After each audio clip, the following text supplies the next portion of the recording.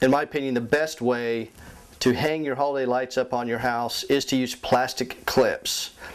The main thing about plastic clips is there is little, if any, impact on the structure. You don't have to put screws or staples or anything in your house. Most homeowners just love that.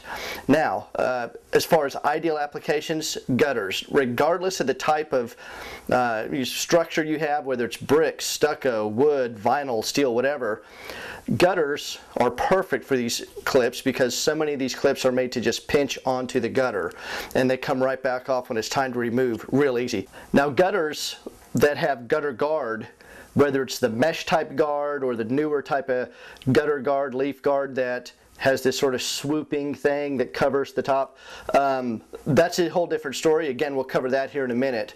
But generally speaking, gutters, particularly open gutters, are just, the plastic clips are just made for that. Another ideal application is along a gabled roof. When I say a gabled roof, for those of you who don't know what that means, that's this part of the roof. Oftentimes it's above your garage where you can see the roof shingles on edge here.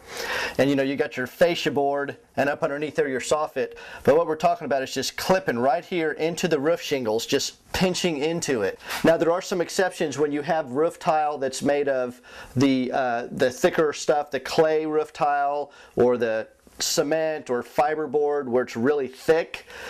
The clips don't bite onto it as well because they're opened up and they're biting on what is usually a slick surface. Those clay tiles are really slick. There's nothing for it to really bite on.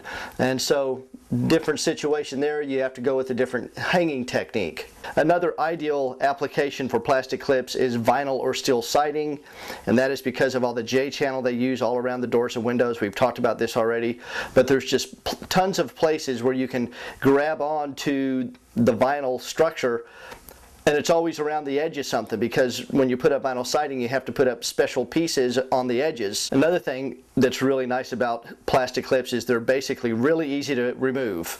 They snap right back off in most cases. The only real disadvantage to plastic clips is that it's another expense. The type that I like costs probably about 14 cents a piece, and they don't last forever. They will break sometimes, particularly as they age and they sit in the sun for a long time. The UV light does break down the plastic, makes it brittle, and then they snap pretty easy. And so you'll have to repurchase these plastic clips depending upon which kind you get from time to time. There are probably maybe 10 different types of clips that you see out there. Probably about 4 or 5 of them are more common, or more commonly used, I should say. Here in a minute we'll review each one, but you do have different choices. Most of them are completely plastic. There are a few of them that have some metal, like there's a little nail with a plastic clip built in, or you screw down a piece of the plastic clip, maybe connect another piece to it, or you just have plastic clips that are meant to permanently install by screwing them in place, and then you leave behind the plastic clip when you're done at the end of the season. So there's a few different ways to go, and we'll go over that in the next video.